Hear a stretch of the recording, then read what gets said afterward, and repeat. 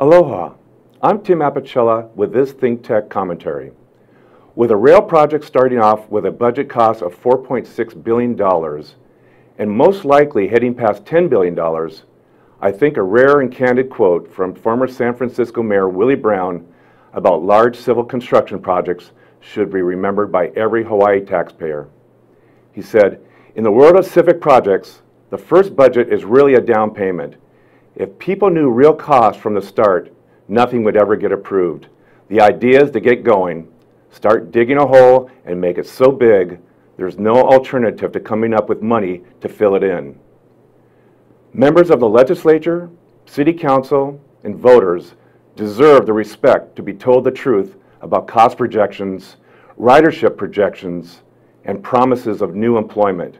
We don't need alternative facts to get these mega projects approved or extend the general excise surcharge into our children's future. Mahalo. I'm Tim Apicella.